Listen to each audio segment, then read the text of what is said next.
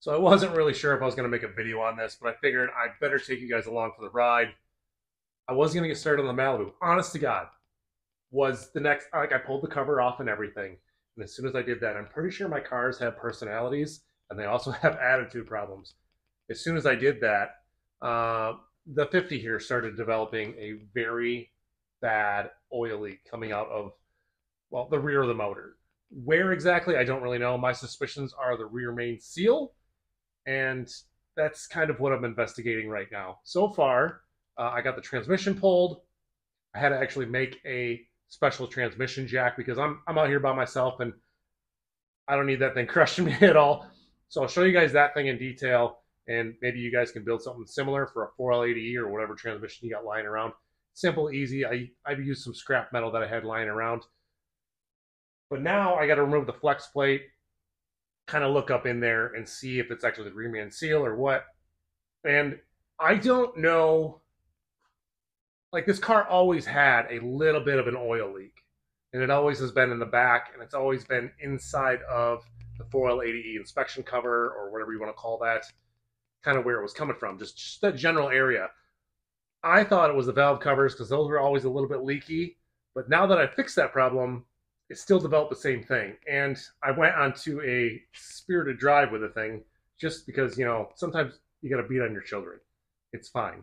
And after that, it threw a fit. And I had puddles of oil underneath the car after that. It didn't like it at all. So either I blew the rear main seal out, or this catch can thing that I just got done building might be a culprit as well. Like, it's not getting enough breathing pressure out of it, and it's holding it in, and it's got to find a way to escape. And that's where it decided to escape. So I just investigating. We'll fix it. We'll put it back together, and we'll get it back on the road. So yeah, let me show you what I got done so far, and then we'll keep tearing it down. So naturally, got to get this guy up in the air in order to get the transmission out. Like I said before, 4L80E, got a fancy, smanchy circle D converter on that guy, which I absolutely love. But yeah, you can't get to the back of the engine with the transmission in the way. So I had to take out exhaust, obviously cross member. And this is my little, see if we can kind of see it. So that's my 4L80E transmission jack stand thing that actually bolts to the jack itself. And it's super sturdy. Like, it's not going anywhere because it kind of like locks it in where the pan is. Like I said before, when I get this guy back up in there, I'll show you this thing in depth. But that is a total game changer for trying to take that thing out and not killing yourself. I need to get back underneath there. I need to take the flex plate off, and then we'll just look at it. We'll see where the oil is coming from. Hopefully, there's some telltale signs of why it's leaking and where it's leaking from, and we can just address it from there. I already have on order a new rear main seal and also that rear gasket for the cover plate. So hopefully that can kind of solve some of the issue. I don't know where else it'd be leaking from. This is, honestly, this is such a pain in the butt. It's a kick in the you-know-whats, if you know what I mean. So yeah, let's get underneath there, take the flex plate off, and let's look together. We'll learn together. Welcome to the future of this video, but the past of now. Does that make sense? Sure. I just wanted to show you guys the 4L80E little hoist thing that I made that bolts up to the jack here. Quick a second so I don't forget.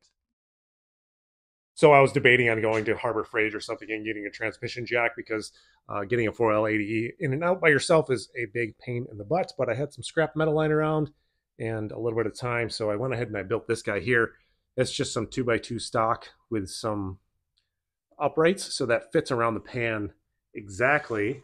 And I just TIG welded it all together, and it bolts to the jack itself where the pad itself used to bolt. So that guy right there just unscrews, and then that whole system can come off. But this, spins. It's very sturdy. Obviously, it worked because the car is all back together and I didn't die. So that's pretty cool. Yeah, if you're feeling ambitious, go ahead and build one yourself. It's a couple of measurements, a little bit of welding, a little bit of cutting. Not in that order, but yeah. Go back to the past now. All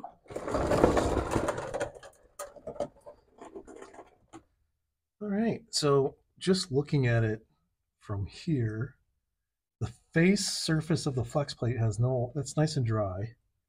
Try to do this so you guys can see as well. But all these bolts have quite a bit of oil on them. That's covered in oil too. But the bolts here are not, so maybe it's leaking out of the ream rain and just kind of flinging it everywhere. Might be my guess. It's dry up on my cam signal and oil pressure sensor, and the heads are dry, but the valve covers and stuff are. Interesting.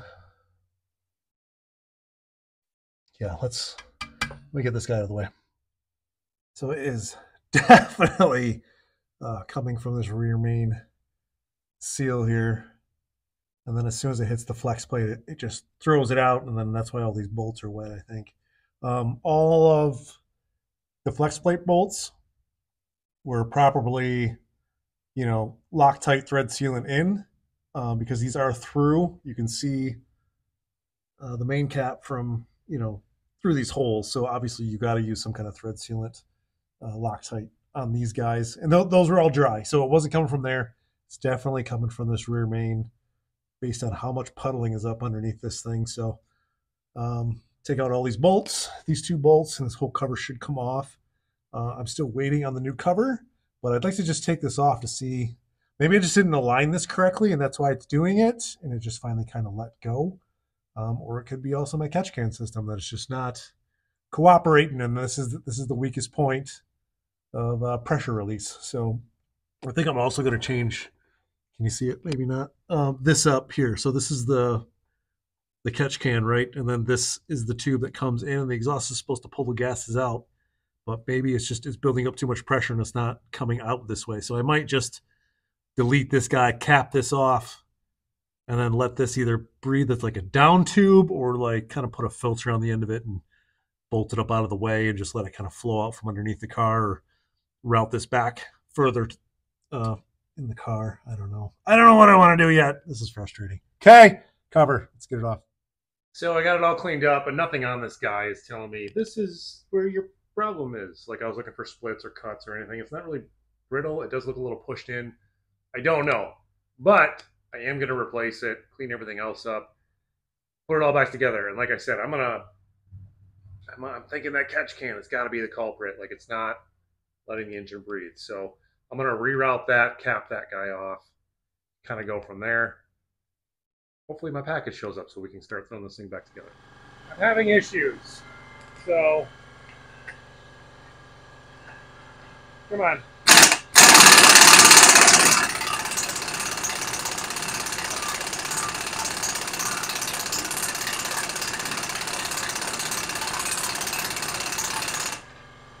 It spins. It just doesn't come out. So that's really cool. I'm going to have to cut that off and weld it back together. This is a fun project, you guys. It's so rewarding. Problem solved, kind of. It must have got hot or something, and it just stainless steel stuck to it. I probably should have put some anti-seize or something inside of there.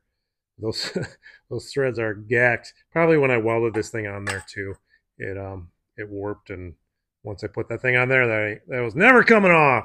Kind of sucks because that wasn't cheap little part. I'm going to solve it though. Obviously, trimmed it all flat and smooth, and then I took a piece of the same-ish diameter pipe that I had lying around. I cut a little chunk out. We'll just TIG weld that guy on there real quick, and no one will ever know except for everybody who watches this video. It's fine. Completely, totally fine. Why am I always missing things? Got it. You guys are curious about my settings? They are on.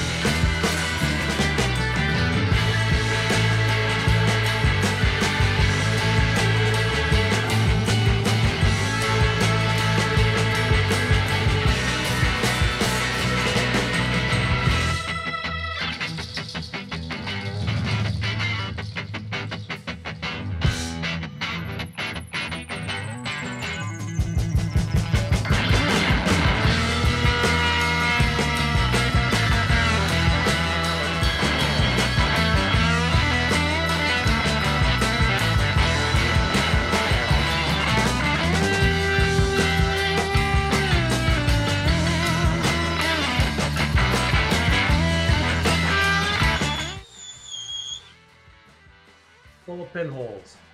Perfect. No, it actually doesn't look too terrible. Plus, no one's ever going to see it because it's underneath the car. Problem solved.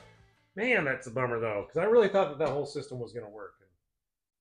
I just don't want to risk it again because I don't know if you know this, but pulling a transmission is not a fun job, nor is replacing that rear main seal and doing all that work. So I'm just going to get rid of that. Maybe those two happened at the same time as a coincidence, but I'm not going to risk it. I'm just going to vent back out to atmosphere and call this good enough. So it's been a couple of days, not gonna lie. Reason being is because I wanted to order some parts to kind of help make sure that this new rear seal doesn't leak anymore. I thought that these things were expensive. Turns out they're not. 25 bucks on Amazon will get you all the alignment tools that you will need on a billet aluminum, which is just kind of crazy to me, in order to do all your seals. So this is the rear seal. I'll show you when I put it in, but you know, this seal around the rear of the crankshaft lines it up because these things have play in them, right? And then once you put that on, then you can tighten all your bolts down in a nice star-cross pattern to whatever inch pounds that it requires. And then that should work out quite nicely, making sure that it doesn't leak anymore, hopefully. So yeah, let me put the seal in this guy and we can start putting this car back together. Sweet.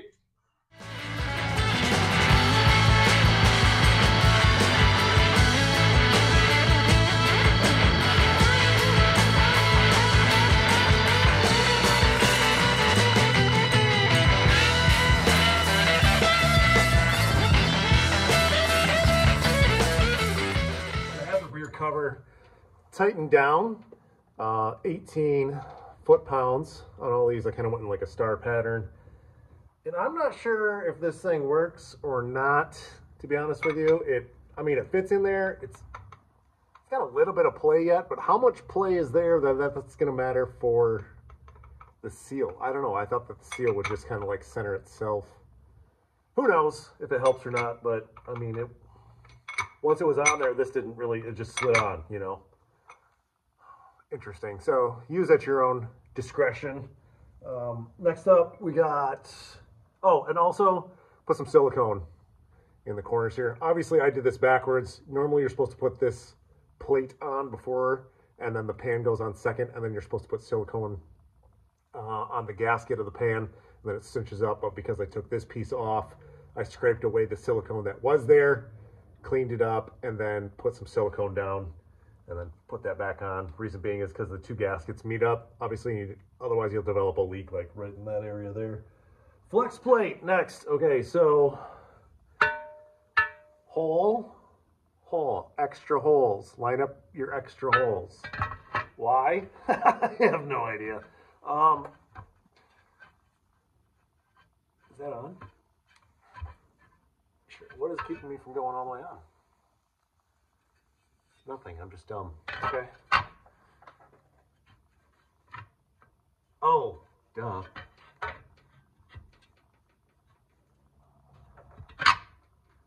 My tool's in the way. I forgot that was there.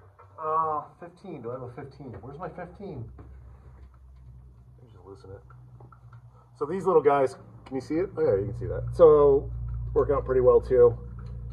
Pick these up on Amazon. It's just a little tool that bolts up where your starter bolts up, and it has teeth on it, and it locks the flex plate in place in order for you to either do like the front, putting on the balancer, doing the main bolt there, or what we're about to do here, which is the rear and the flex plate bolts. So I'll take that guy out. Hey, look, now it fits. And then I went ahead and I cleaned up all the threads on this guy here. And then I'm going to try the orange, because orange is new from Permatex. Thread locker. You always want to put thread locker on there, because on my crankshaft, I don't know if it's for all LSs, but that's through. Like that goes into through the engine. So if you don't put any kind of like thread locker on there, it's going to have a leak. Also, you never want these guys coming undone. That'd be a bad day for sure. So we're just gonna. Oh my gosh! Did you see that? That was a lot. I wasn't expecting it. That's what she said. Let's try to be less messy here. Also, I really can't see that. Why not? Does it need to be shaken up? Am I missing something here? It's very transparent.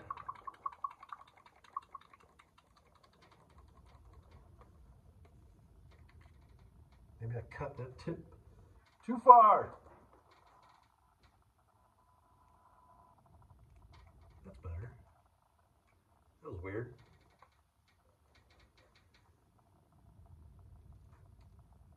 Man, I don't know. I don't know if I trust that.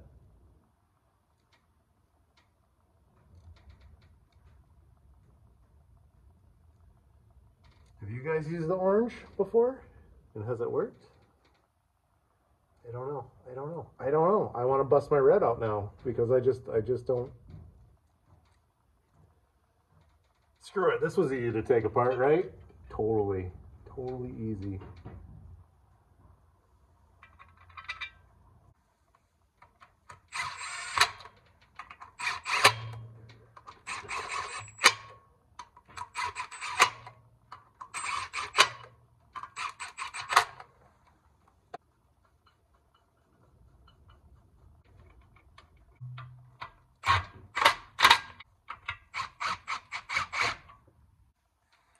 So there, yeah, that just locks flex plate in place. So now we can crank on this guy as much as we need to, which is 1537-ish, I think, and then 74.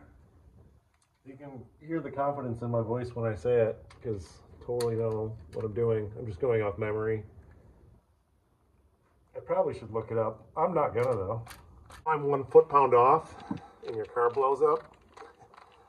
That's on you, because I gave you a warning.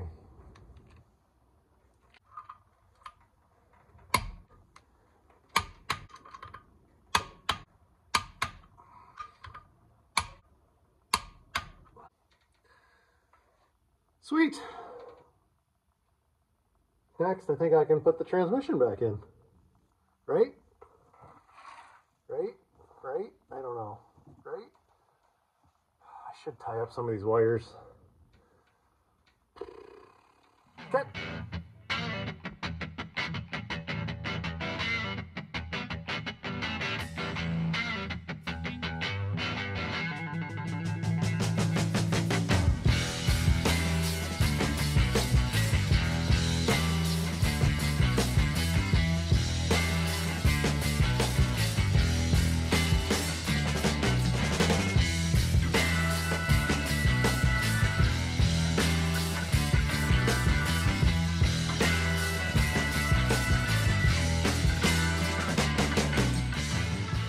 Never have I ever just wanted to give up and go in and just stop. So I'm tightening up the very top bolt on the transmission housing to the engine, and I hear this weird crunch, and I'm like, something isn't right. And just under where the cam sensor is, the plug comes out, but the crank signal wiring was going through right there, and it caught 2 of them, and it pinched it ever so much that it could not come out. Loosened everything up, got the wires out, but they're split. They're smashed, they're split, and they're very difficult to get at. So now I got to figure out how I'm going to get at those wires to repair them, because with this blower in the way and everything else in the way, there's no way I'm going to be able to get any kind of like crimping down there to be able to strip those things. I think I'm going to have to go in through the car, pull the wiring out, repair it, shove it back through. Oh, man! Who? Don't be like me. Make sure everything is out of the way first. I thought I did. I was checking the sides. I was like, the top's fine because everything kind of comes over the. No. Nope. I just made so much more work for myself. So I'm not gonna quit. I'm gonna go ahead. I'm gonna repair this stuff and then keep moving forward. I still want to drive this thing today yet. So, but now this is gonna take like an hour. I bet at least an hour. Got it all fixed up. Obviously, I just had to move my panels out of the way, and then I have like an access panel where all the wires running through right there. Just had to kind of remove that in order to pull the wires back out. I know it looks very intimidating underneath here, but this is where it was split right here. I just peeled back the sleeving as much as possible, kind of retaining it, and then cut the wires where they were, and then put them back together with some butt connectors and then melted those together. And then I have heat shrink on both ends as a smaller one. And then I have a really thick one right where these guys all come together, because I know that this thing's wrapped in like a, I don't know, what do you call that? Radio like frequency or whatever. Like, so it doesn't get any kind of like weird signals that it's not supposed to. So hopefully that kind of helps out with that. Or this car is just going to run like garbage from now on, which is probably what is going to happen. But I got to rewrap all this back up with tape and loom, and then I can shove it back through the hole, button all this back up, plug everything back in, and never pinch a freaking wire again. Stupid idiot, man. But yeah, that should work, right? Sure, why not? All back together. Exhaust is on, drive shaft. Everything underneath it is buttoned up. And instead of running, I mean, you saw that I eliminated from the exhaust the whole setup, because that's the tube right there that goes down that used to go to it. Now it shoots down. It's got like a 90-degree. And then I'm running a hose that comes all the way back here. It's all zip tied up to the frame. And then it kind of comes out. Can we see it here? Like right here. Probably can't see that, but it's right there, right by the exhaust. So that'll eliminate the smell for sure. And secondly, ultimately, when this engine just decides to explode, it'll spew all the crap out the back instead of under my tire, and then I won't crash and die. I'll just be really upset because that will be fried. But it's good. Sure, right? Now, yeah. I think I can put it back on the ground now. Check fluids, start it up, maybe even take it for a drive.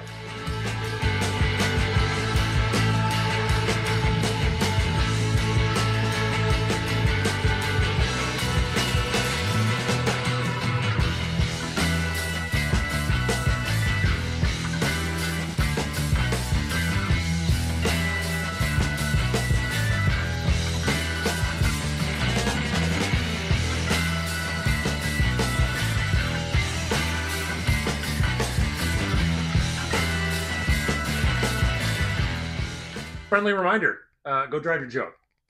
It's nice out, so that's what I'm going to go do. I drove the thing a little bit last night, and it doesn't seem to be leaking anymore, so that is awesome. I'm going to go see if I can just kind of do some spirited driving and see how she reacts. I've got some tuning changes to make anyway, so why not kill two birds with one stone? So I'm going to go cruise my favorite roads. We'll see how it goes.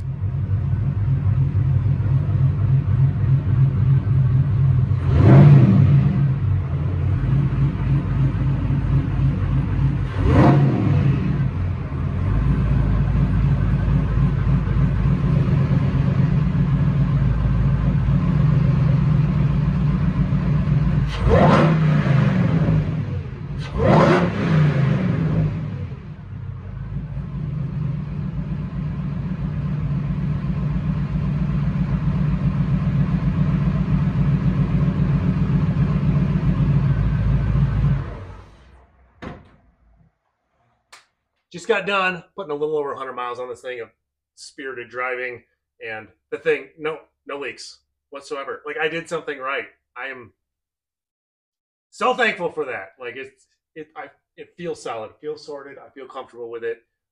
Obviously, I'm going to take this thing on power tour this year. That's what I'm really excited for. But it is kind of my plan B, because I think the Malibu is my plan A. I would really like to get that thing done and sorted before that. We got about 2 months in order to get that done. But we'll see how that goes. So if you'd like to see that, hit that like, hit the subscribe, and a lot more coming up. Thanks, guys.